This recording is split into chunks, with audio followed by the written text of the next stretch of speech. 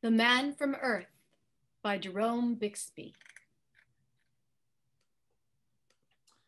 Hi, my name is James Paul Gregory, and I'll be playing John Oldman, the Man from Earth.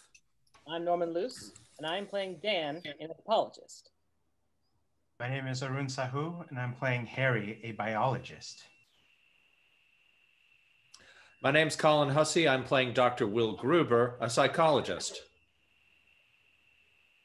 Hi, I'm Kim Saunders, and I will be playing Edith, a devout Christian. Hi, my name is Jacobella Luongo, and I will be playing Sandy, a historian and John's girlfriend. Hello, my name is Ron Talbot. I'll be playing Art, an archaeologist and professor. Hi, my name is Cline, and I will be playing Linda Murphy, a college student. Act 1, Scene 1. The Van Gogh. John is stacking boxes into his pickup truck as his friends arrive. Hey, buddy. You don't waste time, do you? I try not to. Well, you need help? Sure. John and Dan lift a heavy box onto the truck. Would you like to tell us what the hell that was all about? I don't like goodbyes. Kind of the point of a goodbye party, John. When a certain amount of trouble, you know. Could have at least stayed a few minutes, huh? Eating some of the food we so feverishly prepared. I apologize, Harry. But why are you moving so quickly? You only resigned a couple of days ago. You got the history chair at Stanford. I wish. Well, tacos, chicken wings, tuna salad, and beer. If we'd had more time, we'd have done something a little more grandiose. Candlelight dinner at McDonald's, strippers. The tacos are fine. All right. Art's gonna be along too. He's talking to a student. Is George taking over for you? George or Trimble? Has the dean made up his mind? He hasn't called. Edith suddenly notices the painting behind John. My God, what is this? It looks like a Van Gogh, but I've never seen it before. Is that an original, John? No, it's just a gift someone gave me. Still, I think it's a superb copy. Contemporaneous, I think. May I take a closer look? Please, yeah. Yeah, it's the same stretcher as Van Gogh used. Yeah, there's a writing on the back. It's in French. Oh, to my friend Jacques Bon. I wonder who that was. Someone he knew, I guess. Brilliant deduction, Sherlock. Harry moved toward the inside. The rest slowly follow. Surely you'll have this looked at or praised. Maybe sometime, but I wouldn't really want money for it. All right, that does it. Put that stuff in the kitchen. No, I'm going to put it in the bathroom, John. All right. Gas is off, electricity's on. Get comfortable while you can. Furniture's going this afternoon. Edith and John follow the others inside. Scene 2, the bow. Been years since I sat on the floor. I can't remember her name. It's good for the back. Can we do yoga exercises? Tantric yoga, we can. So, you're leaving. Rather suddenly, you must admit. Truth time, John. Is there a problem? No. Oh, come on, you know we want to help. That's appreciated, but really, there's no problem. Well, now, I'm curious. Where are you going? Given up tenure? A decade of professorship and line to chair the department, and you don't know where you're going? Call it cabin fever. After a while, I get itchy feet. I've done this before. No. You are too young to have done this before. And he hasn't aged a day in 10 years. Any woman on the faculty would give anything to have that secret. Is that what they're after, Edith? Oh, stop, Harry. Sandy finds a bow. Wow, can you pull this? What the hell? What do you hunt? Deer, mostly. With a bow and arrow. Well, most people can't bag a deer with a rifle and a telescopic sight. Though, good eating. The best. Wild game. Lives naturally, eats naturally. Well, it's beautiful. Enter Art and Linda on Art's bike. Art! Scene 3, Johnny Walker. Hey, so do I get an A for awesome? Oh my gosh, that was fun. Hey, John, you know Linda? You had her last semester. Hey. Hi. She's one of my victims now. I'm taking her home. She wanted to come by and say hello, goodbye.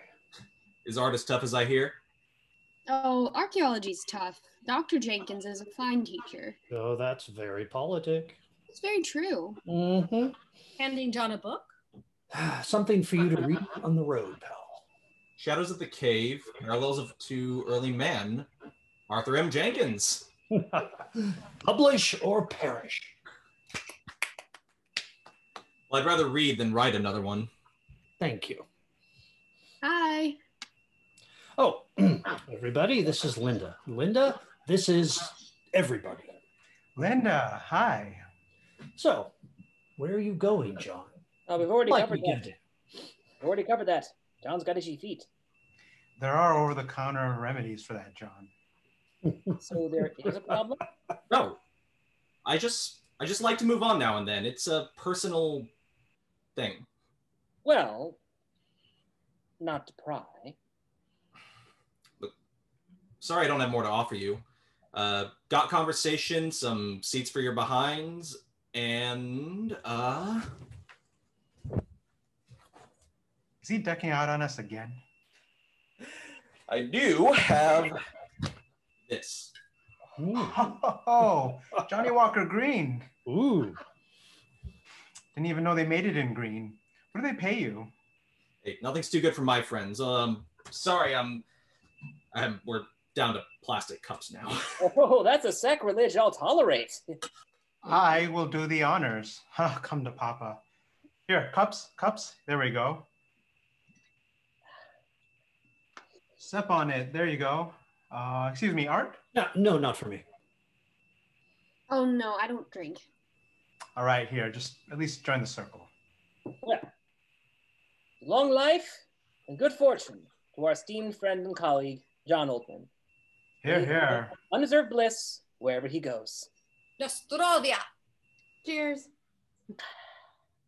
Oh, that is good.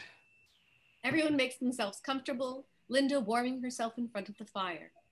Scene 4, the burn. John, we're all sorry to see you go. Okay, now that we're done with that, what do we do for the rest of the afternoon? Anyone got a good topic? Dan picks up a carved flint tool from a box. Like this, maybe? Huh? What is that? It's a burren of a parrot beak, implying chisel point, probably early Magdalenian. May I see that? Sure. Yes, indeed. That's what it is. What's a burren? A burren's a flint tool for grooving wood and bone, antlers especially, to make spear and harpoon points. Magdalenians weren't noted for their flint work, so this is a very nice specimen. Okay, what's a Magdalenian? A later Cro-Magnon, without getting technical. It's a final culture of the Upper Paleolithic. Stones could speak, eh, Art? So where'd you get that, John? Believe it or not, from the thrift shop. $5. You lucky dog. Me? I've got to go digging for this kind of stuff. Can I, Yeah.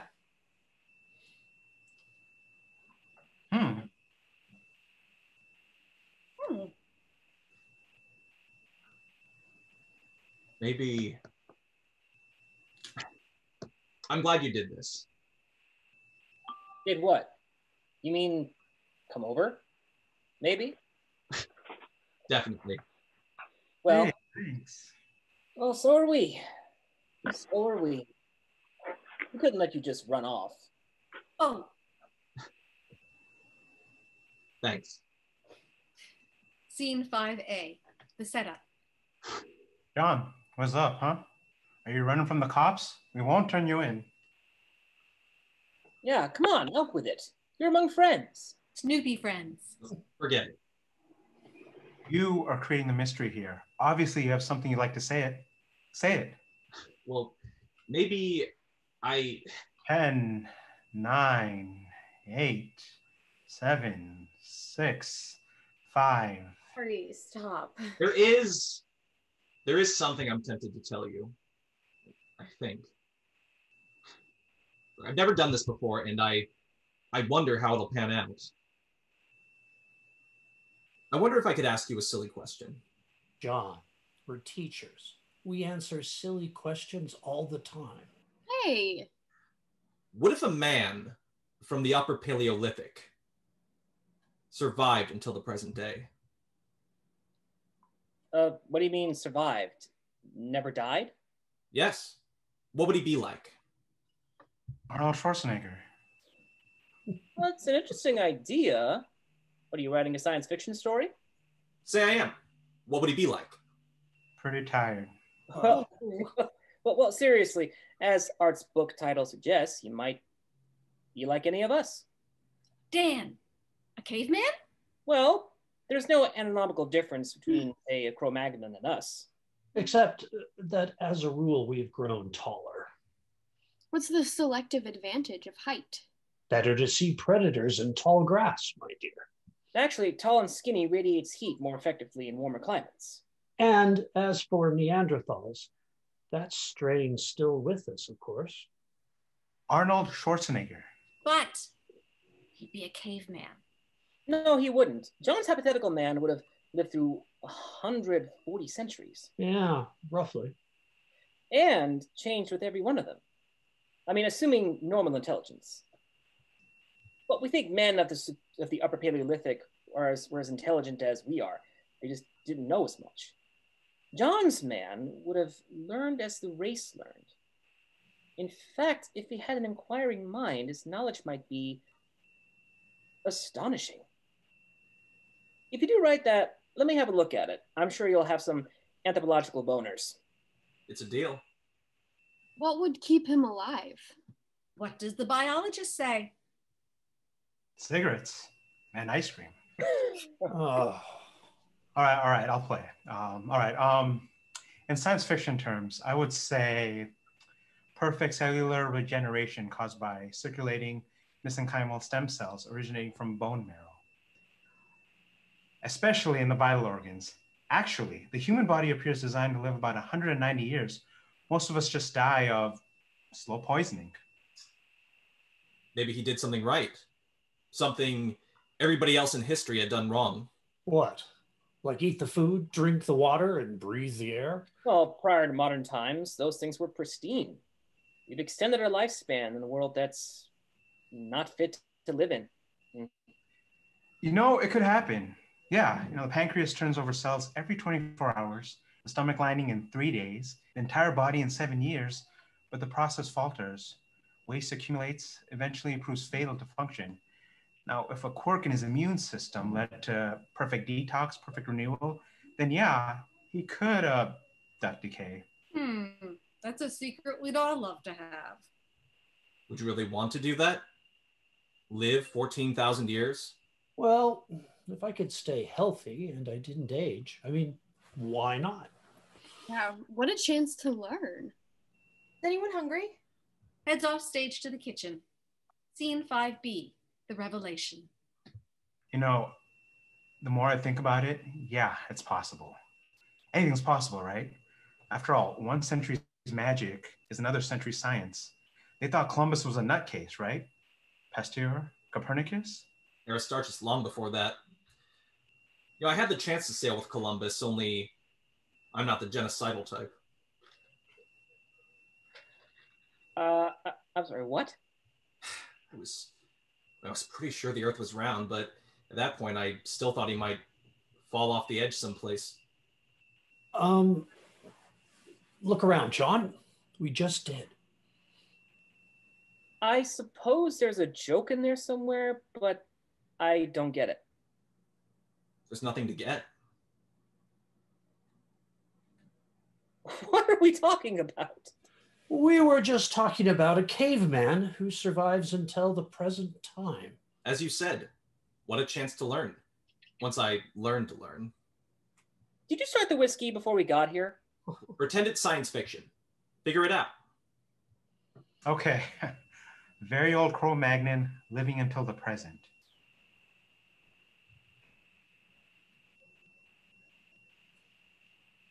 No! Oh, oh. Scene 6A, the first lifetime. What? John just confided that he's 14,000 years old. John, you don't look a day over 900. Okay. All right, Spock, I'll play your little game. What do you want? What's the punchline? Every 10 years or so, when people start to notice I don't age, I move on. That's very good. That's very quick, John. I want to read that story when you're done. You want more? Yeah, by all means. This is great. All right, now, you think you're a Cro-Magnon? Well, I didn't learn it in school. That's my best guess. Based on archaeological data, maps, anthropological research, since Mesopotamia, I've got the last 4,000 years straight. Well, you're ahead of most people, so please go on. Well, you know the background stuff, so I'll make it brief. In what I call my first lifetime, I aged to about 35, what you see now. I ended up leading my group. They saw me as magical. I didn't even have to fight for it. Then the fear came, and they chased me away. They thought that I was stealing their lives to stay young. The prehistoric origin of the vampire myth. That is good. First 1,000 years, I didn't know up from sideways. How did you know the first 1,000 years? An informed guess, based on what I've learned in my memories. Most people can scarcely remember their childhood, but you have memories from that time? Like yours, selective. You know, the high points, the low points, traumas. They stick in the mind forever. Put down at 3 or 35, you still feel a twinge. Well, go on. I kept getting chased because I wouldn't die. So I got the hang of joining new groups I found. I also got the idea of periodically moving on. We were semi-nomadic, of course, following the weather and the game we hunted. The first 2,000 years were cold. We learned it was warmer at lower elevations. Late glacial period, I assume. What was the terrain like? Mountainous. Vast plains to the west. What? Something you learned in school. Towards the setting sun. I suspect I saw the British Isles from what is now the French coast. Huge mountains on the other side of an enormous deep valley that was shadowed by the setting sun. This is before they were separated from the continent by the rising seas as the glaciers melted. That happened. Yes, the end of the Pleistocene. So far, what he says fits. Oh, yeah, into any textbook. And that's where I found it. How can I have knowledgeable recall if I didn't have knowledge? It's all retrospective. All I can do is integrate my recollections with modern findings. Let me get this straight. We're not talking about reincarnation. You're not saying that you remember whatever the hell it would be, 200 separate lifetimes, dying and being born again and yada yada. One lifetime. So maybe there is something to this reincarnation thing. You're supposed to come back again and again, learn and learn, and somehow, John, you just managed to bypass all the other bodies. Well, what's the point? What about oceans? Didn't see them till much later. So how would you know an ocean from a lake? Big waves. Something else I can only surmise in retrospect. Were you curious about where it all came from? We would look up at the sky and wonder, there's got to be some big guys up there. I mean, what else made all this down here? At first I thought there was something wrong with me, like maybe I was a bad guy for not dying. Then I began to wonder if I was cursed or perhaps blessed. Then I thought, maybe I had a mission. Do you still think you do? God works in mysterious ways.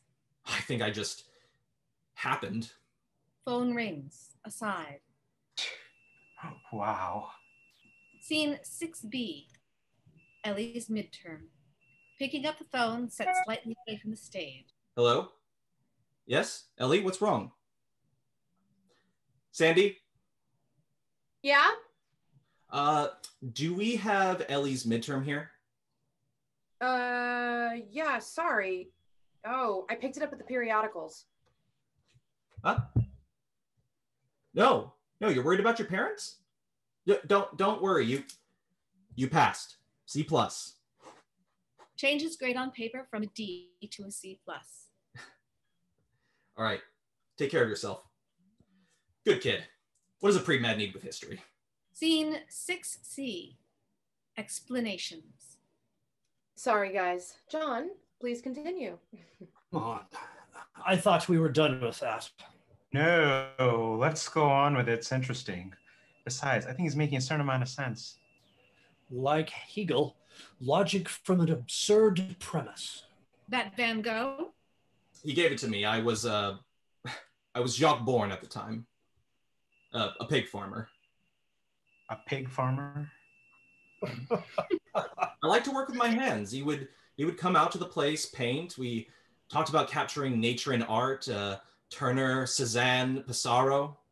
Oh, the Nodal landscapes. Not in Van Gogh's time, though he would have loved them. Yes. Well, I don't understand why you can't remember where you're from. Geography hasn't changed. I learned that in Professor Hansen's tepid lectures.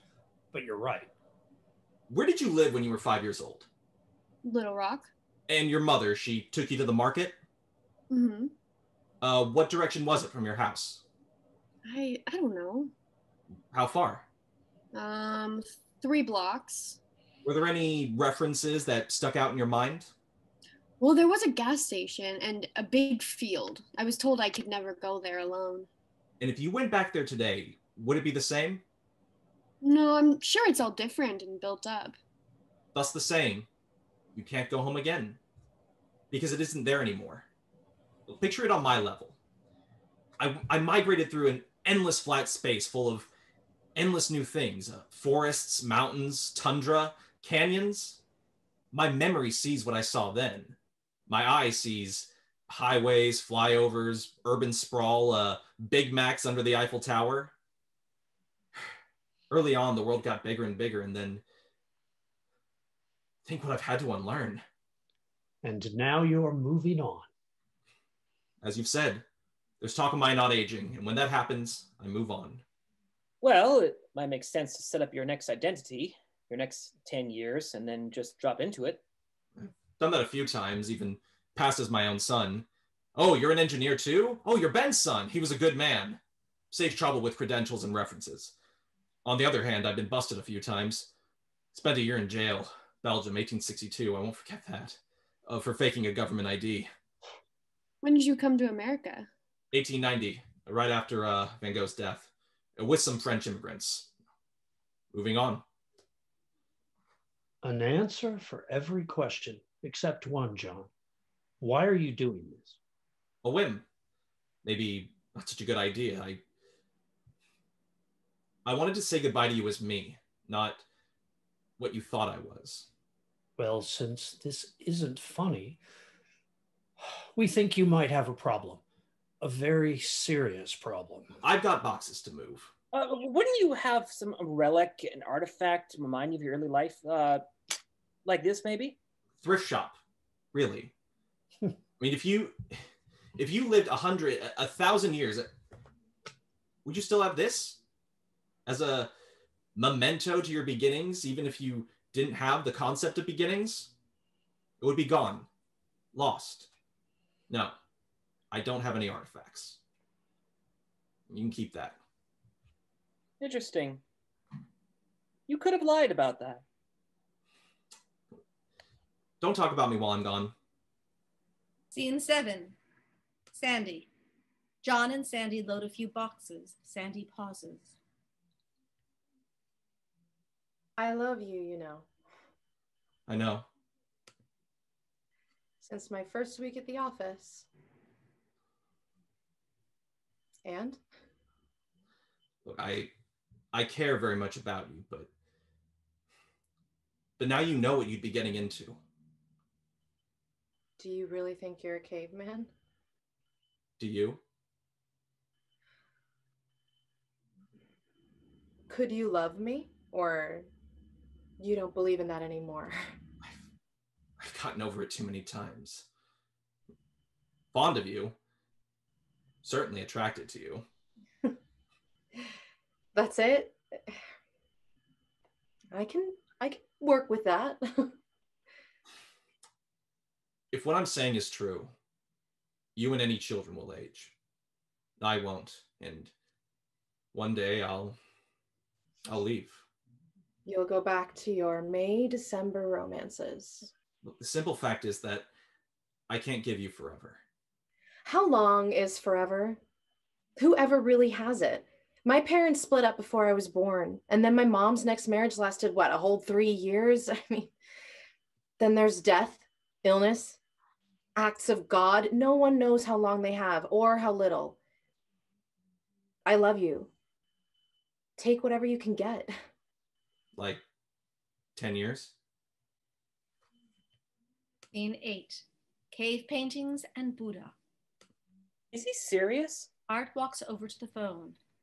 If he is, I'm sorry to say he's... Oh, how could he have concealed that for 10 years? At least he doesn't appear to be dangerous. What are you doing? Checking for a hidden mic, candid camera. Art is on the phone to one side.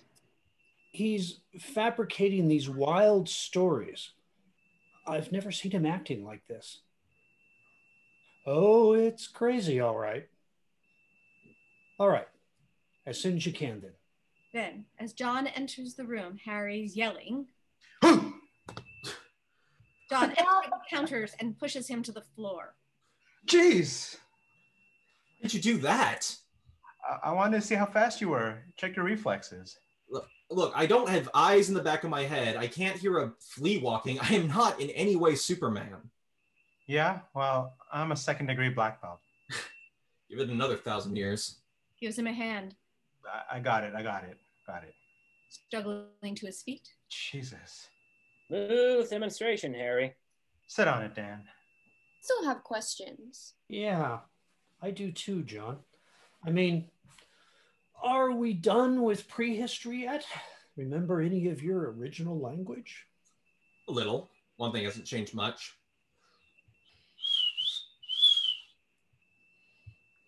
Did you ever do any cave art?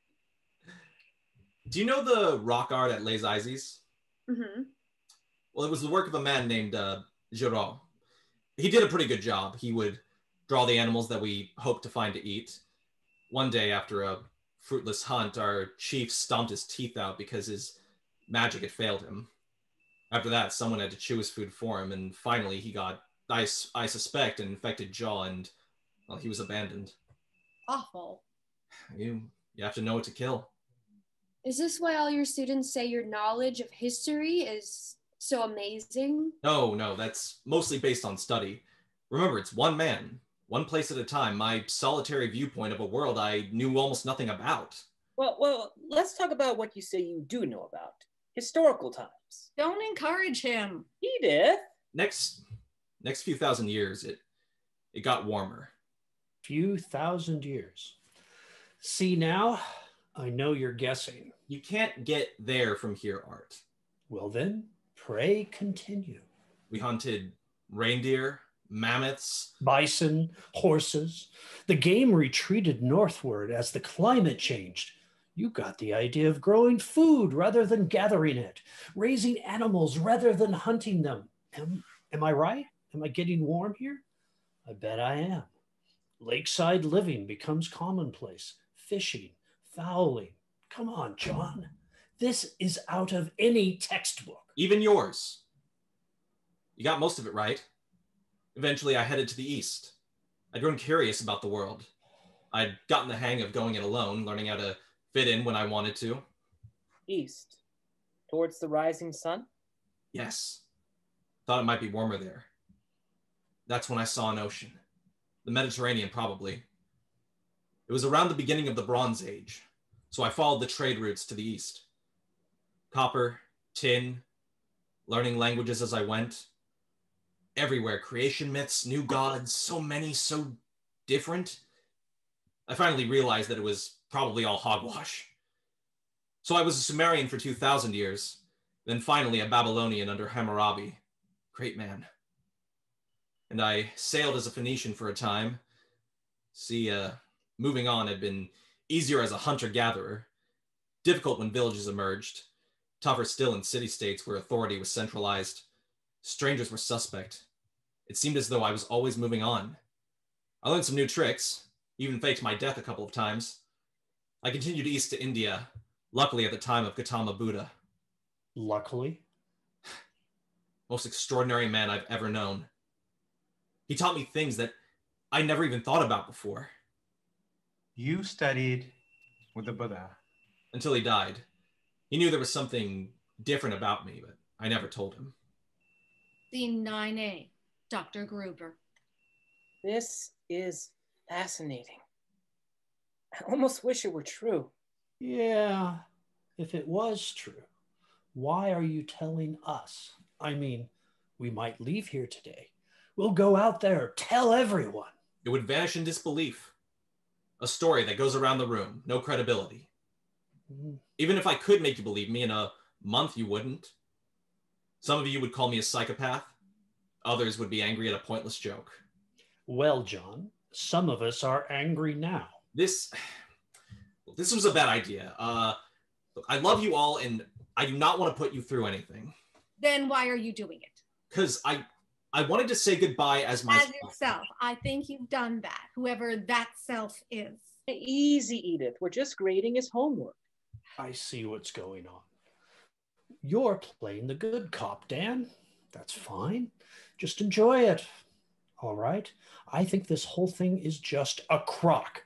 I should leave, but I'm going to stay. You know why? Because I want to see what this is all about. So do I. What is this all about? Well, let's ask Dr. Freud, who's just arrived. Hey, Will. Art, hey, John, I'm glad I caught you. Someone mentioned that you were leaving today? Told you that I've lost it. I'm glad you're here. Things are going in an unexpected direction. Yes, so I hear. Hi, are you hungry? Thank you, no. Whiskey? Johnny Walker Green. Oh, yes. You look very familiar, my dear. Linda Murphy. I'm in your Tuesday Psych 1 class, Dr. Gruber. Ah, well, this lesson may be something I could not have imagined. I regret being so obvious about this, John. But these people are all very concerned about you. Yes, I'm cutting out paper dinosaurs. I really wish I'd been here from the beginning. Me too. Well, here, look. Let me just say something right now. There's absolutely no way in the whole world for John to prove this story to us, just like there is no way for us to disprove it. No matter how outrageous we think it is, no matter how highly trained some of us think we are, there's absolutely no way to disprove it. Our friend is either a caveman, a liar, or a nut. So while we're thinking about that, why don't we just go with it? I mean, hell, who knows? He might jolt us into believing him, or we might jolt him back to reality. Believing. Whose reality? So, you're a caveman? Yes, I was a Cro-Magnon, I think. You don't know if you're a caveman or not? No, I'm sure about that. A Cro-Magnon, then. When did you first realize this? Well, when the Cro-Magnon was first identified. When anthropology gave them a name, I had mine. Well, please continue. I'm sure you must have more to say. Would you like me to lie on the couch, doctor? As you wish. As a physician, I'm curious. In this enormous lifetime you describe, have you ever been ill? Sure, as much as anyone. Seriously ill? Sometimes. Of what? Do you know? In prehistory, I can't tell you. Maybe pneumonia once or twice. Last few hundred years, I've gotten over typhoid, yellow fever, smallpox. I survived the Black Plague. Bubonic? Oh, that's terrible. More so than history describes. And smallpox. But you're not scarred. I don't scar. No, John, that is not possible. Oh, please, let's take John's story at face value and explore it from that perspective. If he doesn't scar, it's no stranger than the rest. John, would you please stop by my lab before you take off? Suffer a few tests from your friendly neighborhood biologist. I'm leery of labs. Afraid I might go in and stay for 1,000 years while cigarette-smoking men try to figure me out. You don't think that I would betray you in any way? Walls have ears. Well, medical tests might be a way to prove what you're saying. I don't want to prove it. So you're telling us this, the yarn of the century, and you don't care if we believe it or not. I guess I shouldn't have expected you to. You're not as crazy as you think I am. Amen.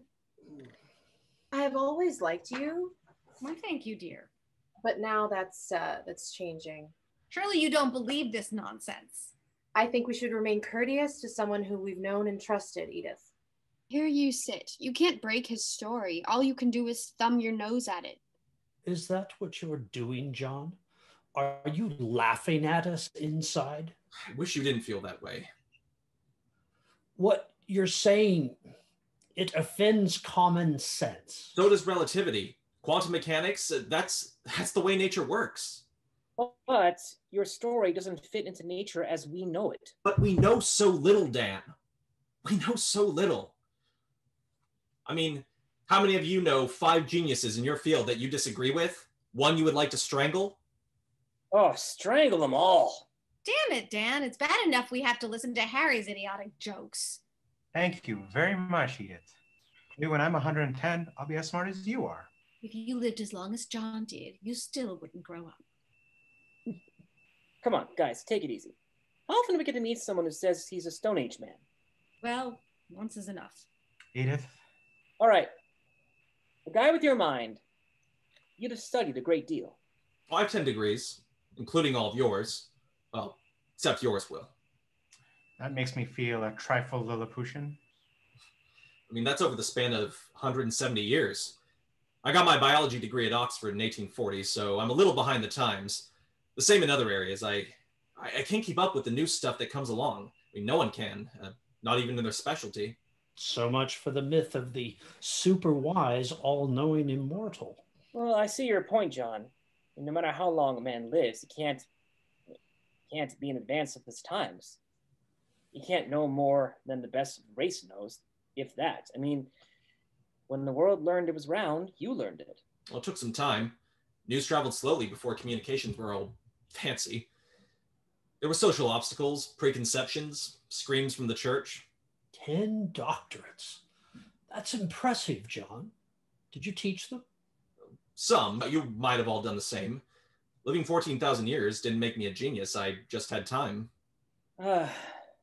Time.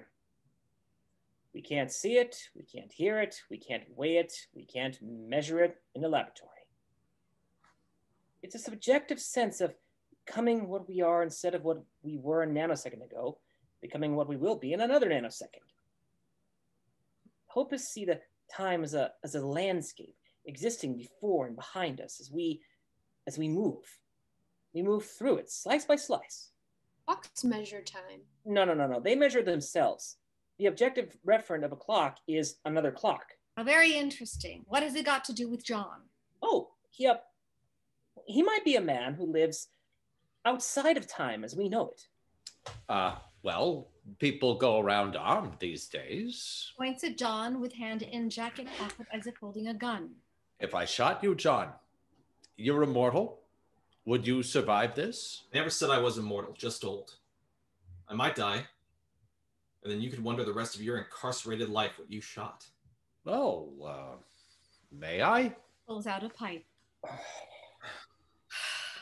Preferable to a gun. Well, that was a bit much. Peering into a box. Ooh, books, doctorates.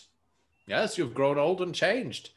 But there is always innate nature. Would you be more comfortable squatting in the backyard? Sometimes I do, Will. Look up at the stars and wonder. And what did primitive man make of them? Great mystery. There were gods up there then. Shamans who knew about them told us. They still do. Have you ever wished it would end? No.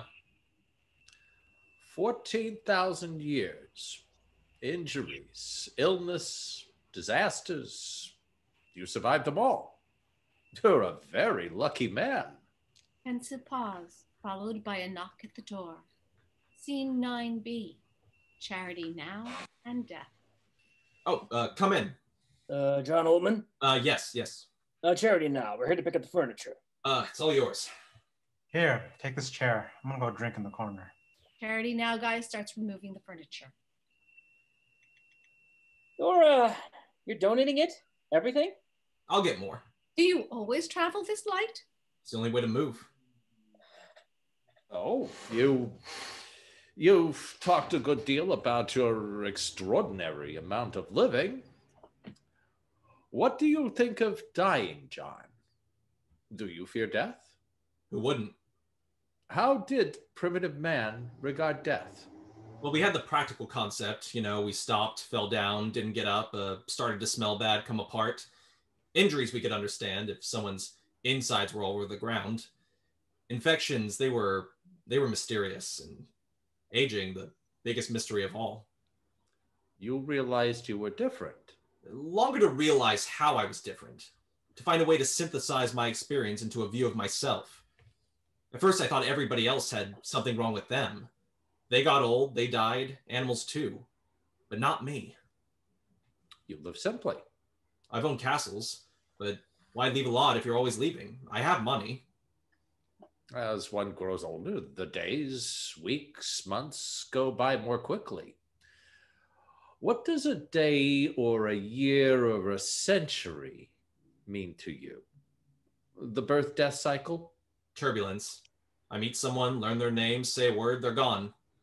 Others come like waves, rise, fall, ripples in a wheat field blown by the wind. Do you ever get tired of it all? I get bored now and then. They keep making the same stupid mistakes over and over. Hey, you see yourself as separate from the rest of humanity. I didn't mean it that way, but of course I am. Are you comfortable knowing that you have lived while everyone you knew, John, has died? I've regretted losing people often. Have you ever felt guilt about that? Something akin to survivor's guilt? In the strict psychological sense, suppose I have. Yeah, but what can I do about it?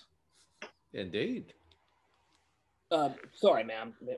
Edith, Dan, and Sandy rise off the couch. Gentlemen, I'm gonna keep the couch. Thanks. Ladies, Will? Oh no. You've got a heart condition. Don't grump about it. Hey, how about changing the subject, Will? Enough with the dying. Oh, but this is the flip side of this coin, Harry. I'm very curious to know his feelings. Would you prefer I asked him about his father? I thought you always started with, tell me about your mother. Yes, but prehistory was strongly patriarchal. Surely you remember your father? I seem to remember a figure, perhaps an older brother, a social father, maybe. Well, no matter. I can scarcely remember mine. So, do you feel a vacancy in your life about that, John? Something you wish could be fulfilled by a face, a voice, an image? Not at this late date. There must be someone, probably many, that you value intensely. Loved. You saw them age and die, a friend, a colleague, a wife. Certainly you've had wives and children. I'd move on. I had to move on. Making him history's biggest bigamist. Have you ever in your life thought it should have been me? Maybe. Yeah, Art has told me that some of your early fellows feared you were stealing their lives. Have you thought that perhaps you were? Perhaps you are. There have always been legends of such a thing, a creature not quite human, taking not the blood, but the life force itself. My God, Will! Unconsciously, perhaps, by some biological or psychic mechanism that we can only guess at. I'm not saying you would do such a thing deliberately. I'm not saying that you would even know how to. Would you? But would such a thing be fair? So you believe me now? I'm only exploring what you have said. Whether I believe it or not is of no importance. We will die. You will live. Will you come to my funeral, John? Hey, Will, Gone too far. John didn't ask to be released. And we did not ask to hear about it.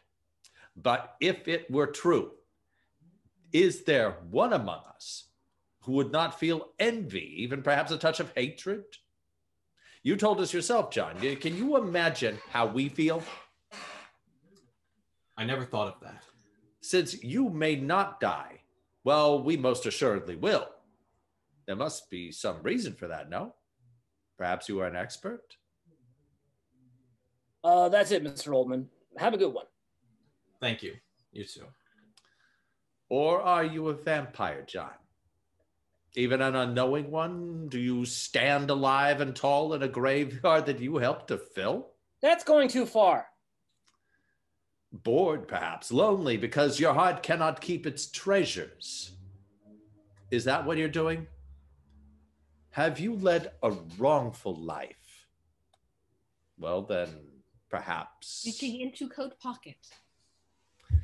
It is time to die. Pulls out a gun. Oh, wait a minute. Now, look. I don't know what John is doing, but I sure as hell don't like what you're doing. Now, give me the gun or I'm going to break your goddamn arm. You sound like a football coach, Dan. What do you think, John? A shot to the arm, perhaps we could watch it heal. Or a bullet to the head. What exactly will happen? I have papers to correct. As much as I dislike the job, it would be preferable to this. I leave you with it. Jesus Christ, what the hell was that about? Where did he get a gun? He had you on the ropes, John. Are you really so damn smart? It's not like Will. Mary passed away yesterday. John glances up and dashes out of the door after Will. Who? His wife, she had pancreatic cancer. Scene 10. Jesus. Will,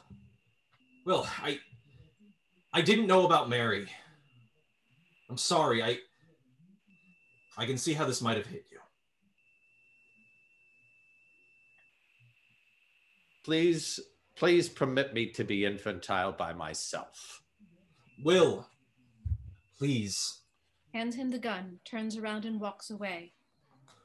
John checks gun to find it unloaded. Meanwhile, inside. What the hell were you thinking, Art? Oh, come on. Something had to be done. I have to say I agree. And he's our friend. Whatever else on earth is going on, he's our friend. You sure about that? Why the hell are you being so hard on him, Edith? One of my favorite people has disappeared. Can you get Alzheimer's 35? Maybe I'm trying to wake him up. Maybe I'm too sad to cry. What I said about myself hurt him. He struck back. Expertly. That stuff about stealing life forces? I've always wondered about the reasons. Well, we still have an afternoon to kill, right? Charades? No, John, I have a charade, and it's just for you. All right, Sandy, come here. Come on. Okay, this one's for you, all right? Ready?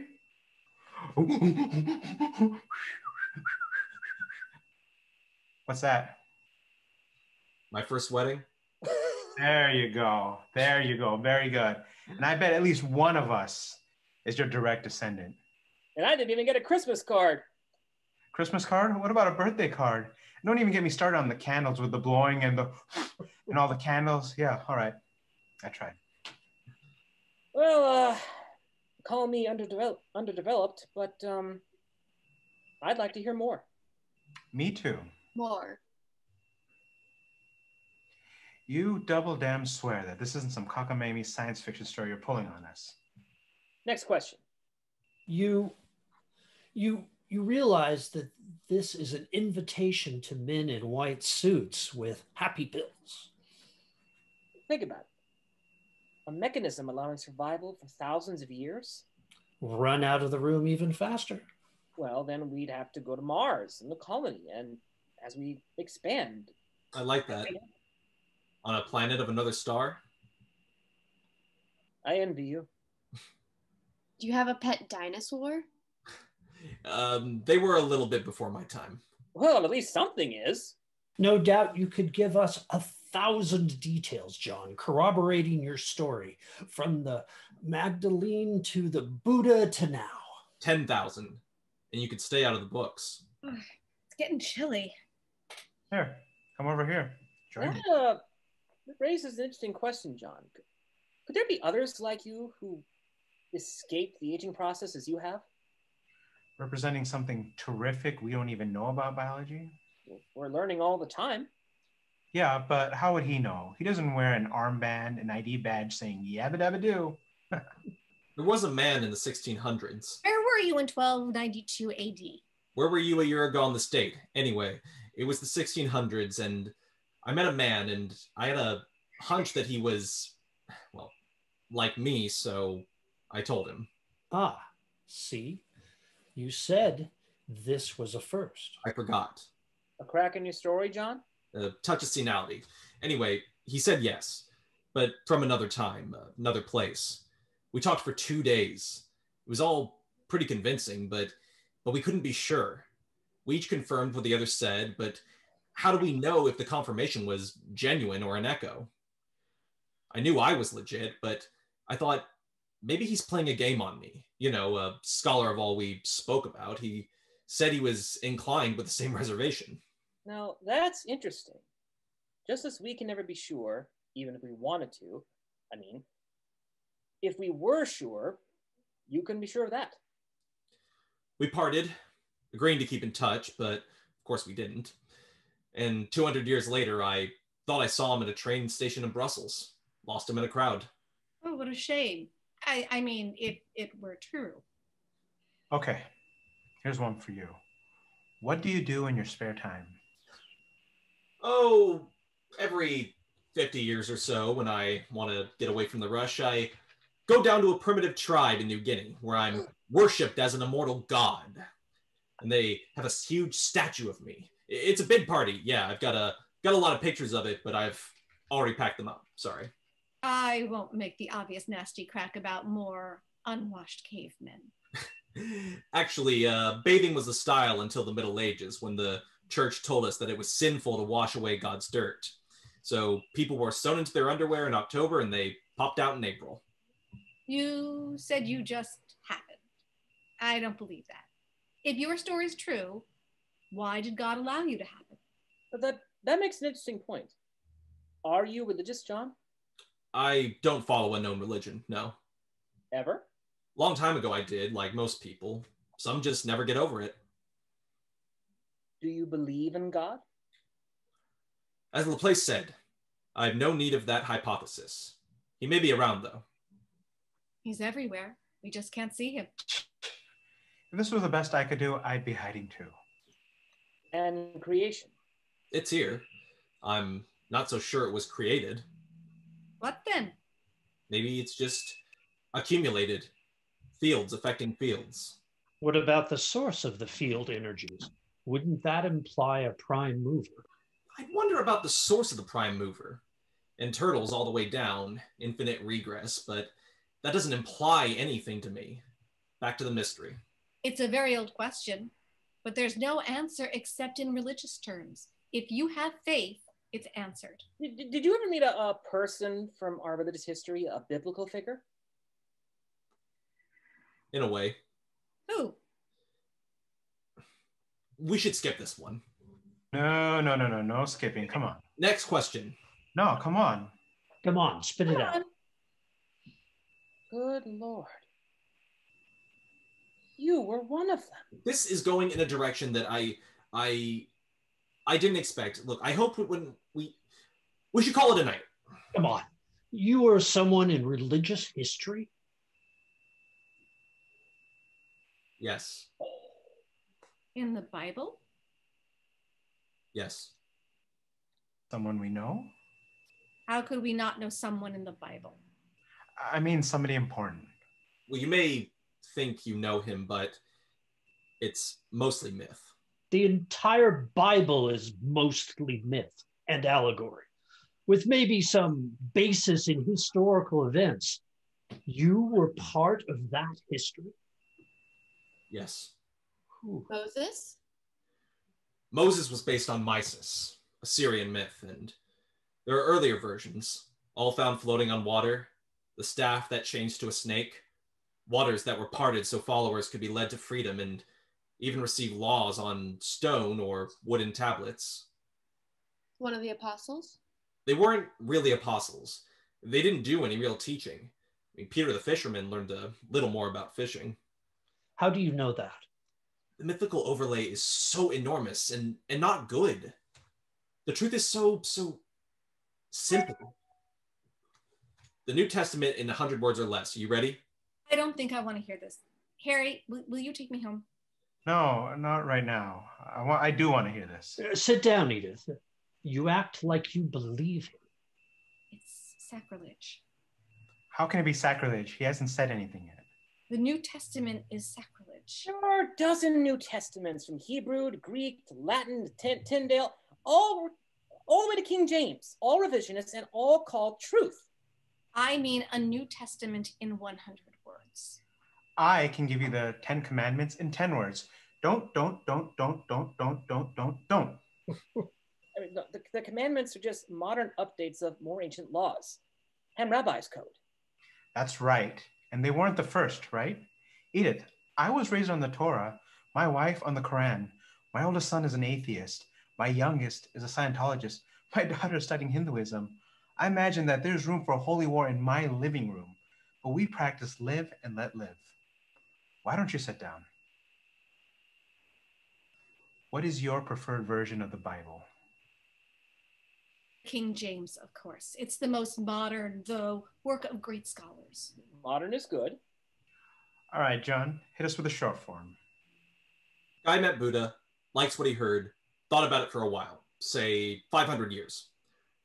While he returned to the Mediterranean, became an Etruscan, seeped into the Roman Empire. He didn't like what they became, a giant killing machine. He went to the Near East thinking, why not pass the Buddhist teachings on in a modern form? So he tried, won dissident against Rome. Rome won. The rest is history. Well, sort of. A lot of fairy tales mixed in.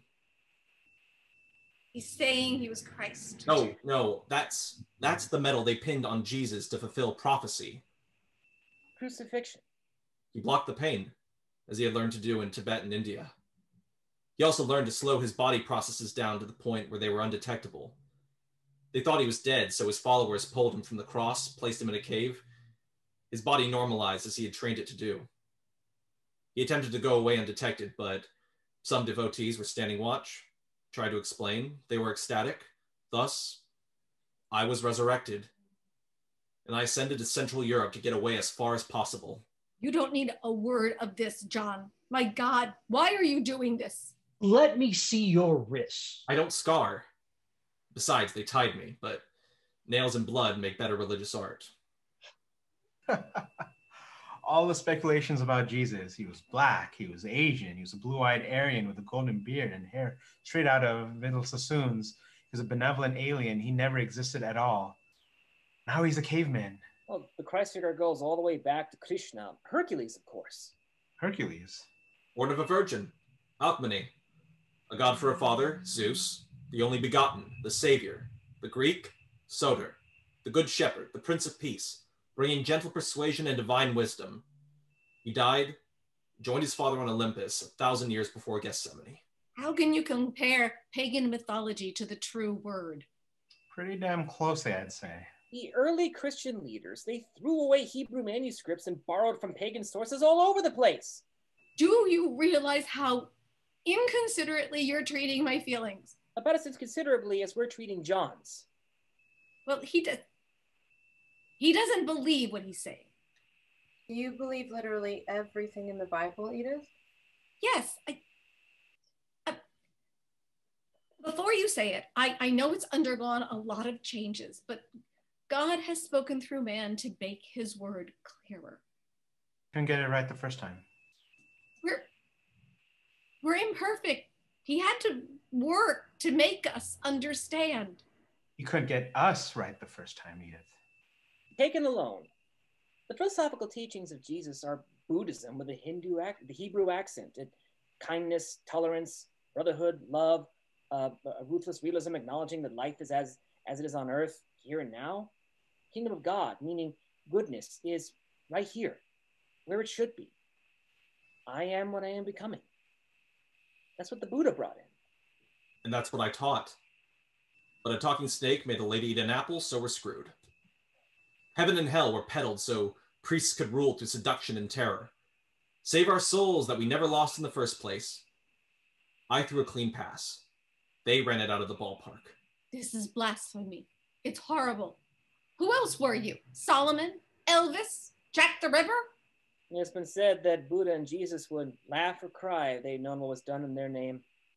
And if there is a creator, he'd probably feel the same way.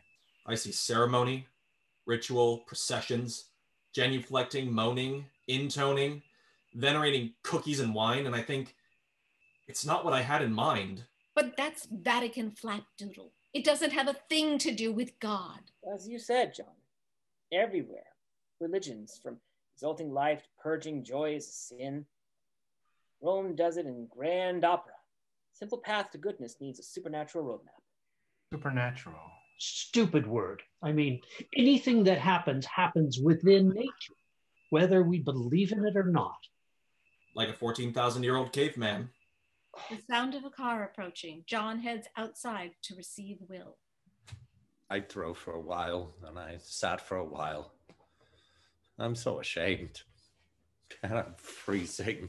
Well, come inside. I still don't believe you, of course. You need help.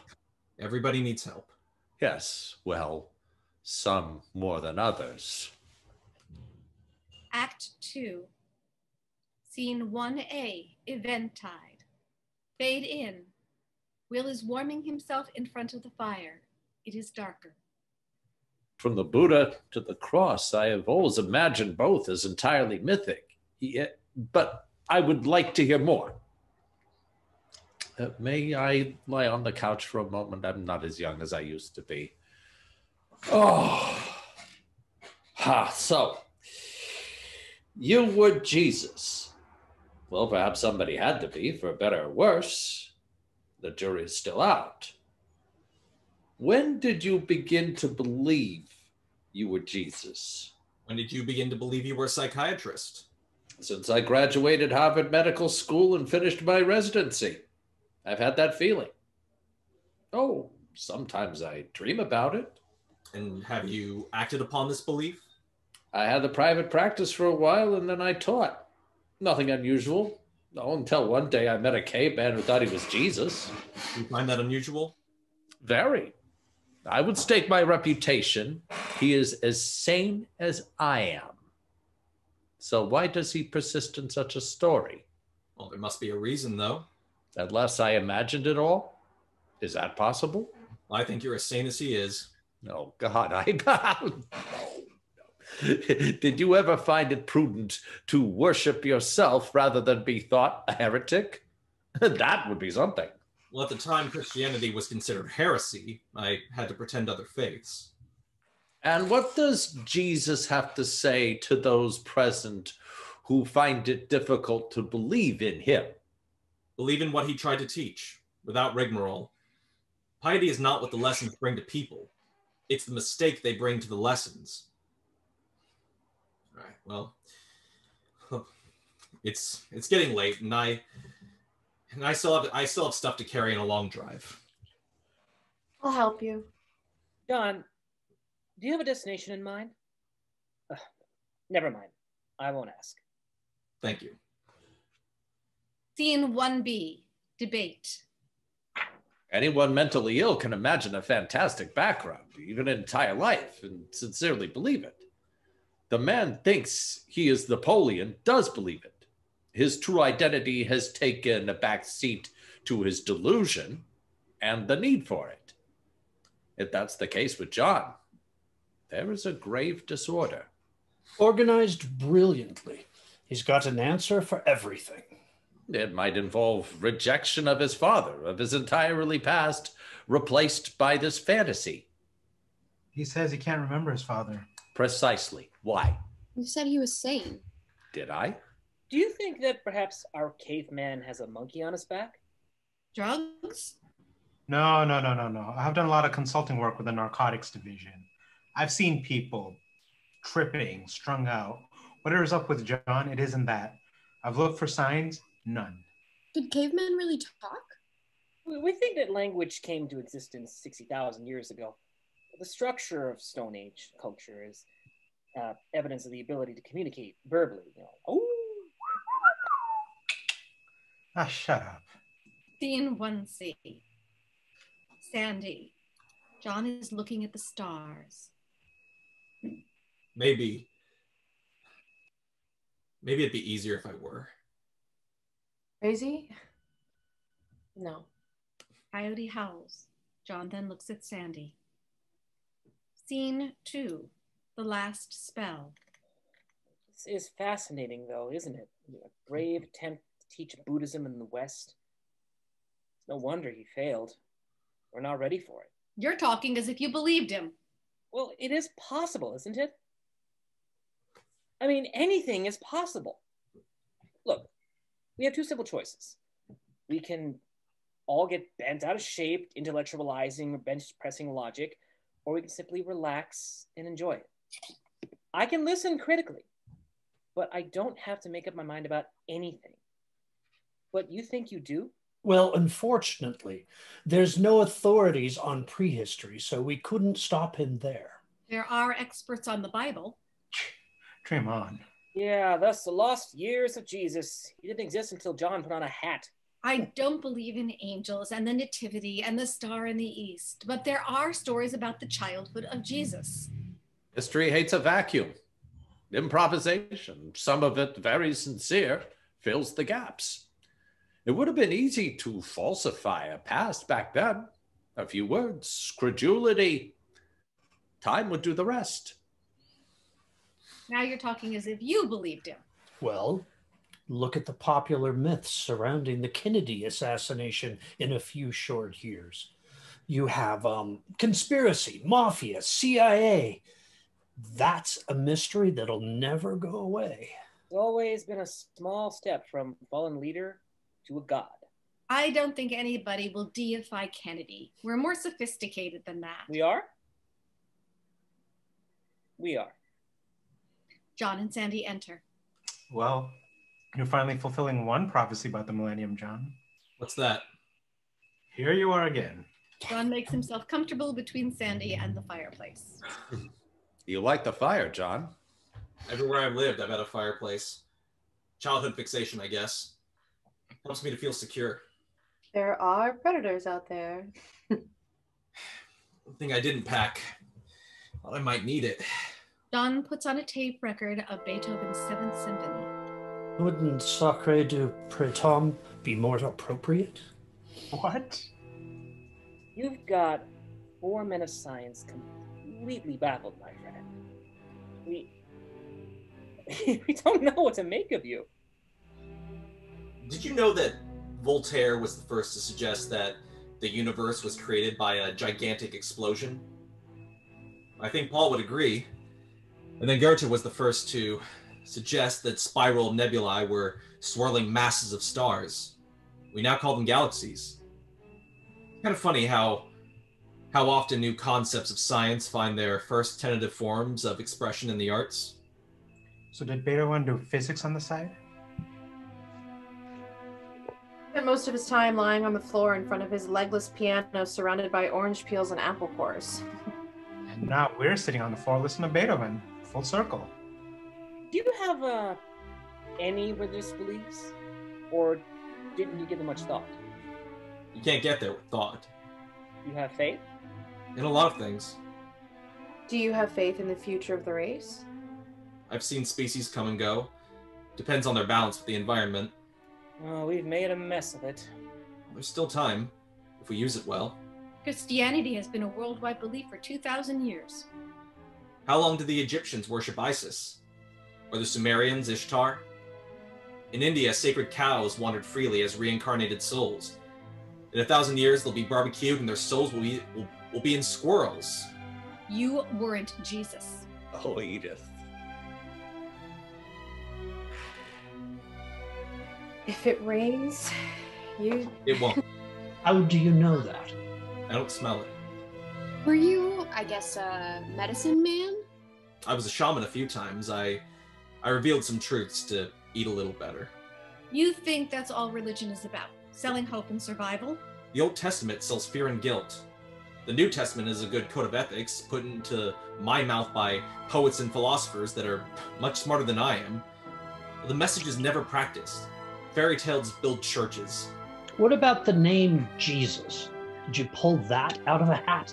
I called myself John. I always do.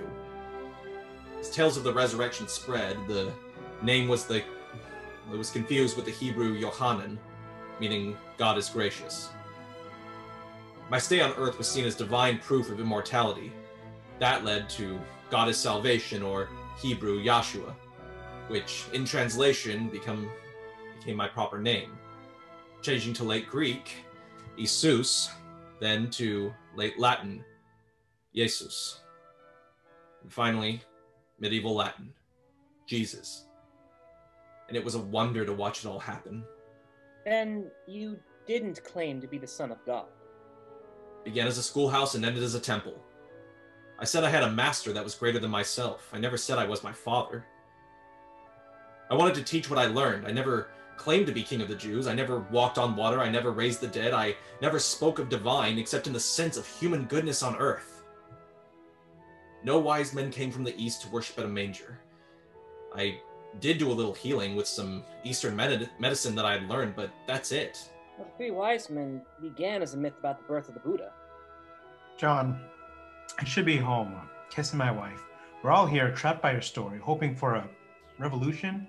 I don't know, are there any more revelations for us? Just like old times. You weren't Jesus. Quote the Sermon on the Mount. Which one? Darby, King James, New American Standard? Do you know them all? I mean, no one knows the one, not even me. I did some teaching on a hill one day. Not that many people stayed. Do you know them all? No one knows the one.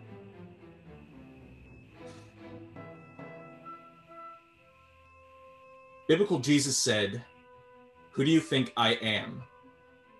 He gave them a choice, and I'm giving you one. Were you... If I said no, would you ever be sure? Art switches the light on to break the spell.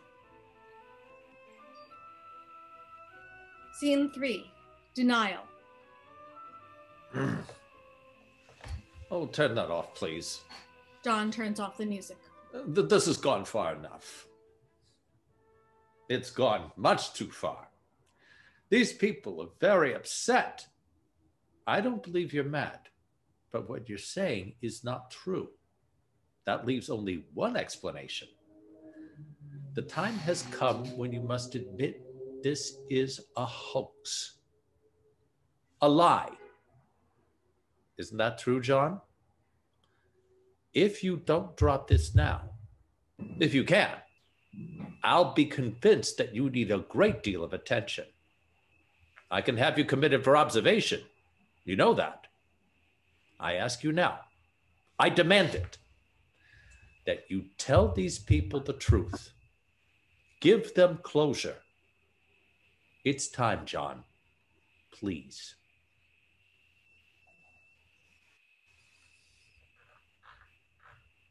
End of the line. Everybody off. What? It was a story. It was all a story. Oh, good God. Another fairy tale? All of it? But what in the name of heaven were you? John, you had us wondering whether you were sane or not. And it's just a story? Where'd you come up with such a half-baked, asinine idea? At least you're relieved I'm not a nut. I prefer you were. You gave me the idea. All of you. Come again? Edith saw my fake Van Gogh. You could have just told me. You commented that I never aged. You gave me the book on early man. Dan, you spotted the burn and you said if stones could speak. I knew it! I got the notion. I ran it past you to check your reactions, and I took it too far. Too far? Check our reactions? Asked if I was a figure from religious history, if there were others like me, if I'd created future identities. We were chasing our tails around a maypole, enjoying the mystery, the analytical stretch, and you were playing my game, I was playing yours. Oh, man. you know, you had us going, right? You were good, man. You know those Chinese boxes with one inside another, the other inside another, inside another, inside another. I felt like I'm in the last box. And then, you son of a bitch! How could you do this to us? I was worried about you. I know. I was tempted to cop out many times, but I couldn't resist seeing whether or not you could refute what I was saying. I had the perfect audience. Anthropologist, archaeologist, Christian literalist, a psychologist. Okay, I've had enough of this. I'm out of here. You want to come? Let's go. So John, you gonna write the story? If I do, I'll send you copies. Don't bother with mine, okay? You are an absolutely certifiable. I don't know you. It was nice seeing you again, Dr. Oldman. Your name's a pun, isn't it? Old man. Did that help you with your story? Linda. Hi. Well, Art was half right. Which half? At least I don't have to throw away half of what I know about biology. Which half? Beautiful idea. So rich, so full of possibilities. Perhaps you should write a paper on it, Doctor. Maybe I will. I'll interview you in the rubber room for further details. You may still need help, my friend. John grabs a bag and heads out. Sandy scrambles to her feet and rushes after him. Scene 4. Truth. My ass. I thought it sounded pretty good. They believe you because they have to. But the one thing that I know about you is that you would never use people or abuse their goodwill. And intelligence, like they think you've just done to them. Psych 101. No, it's woman one-on-one. So you're a pretty fast liar, Mr. Ugg, but I want to know, what's your real name? Believe it or not, the sound was always John. Why do you cave to Gruber? What happened was enough. Just needed to stop. I shouldn't have expected it to work. 14,000 years old. I bet that's a lot of women. Oh, are we counting? Maybe. Well, I'm taking Edith home. Sandy? I'm gonna stay. Are you sorry for some of those things you said? I'm sorry I said them. Well, like a good Christian, John, oh, well, you did a terrible thing, but we're also thankful you're all right. Even Art, he just hates things he can't understand. You're a sadist, John. I admit I got a kick out of chasing my tail around your maypole. Even if that is all I caught.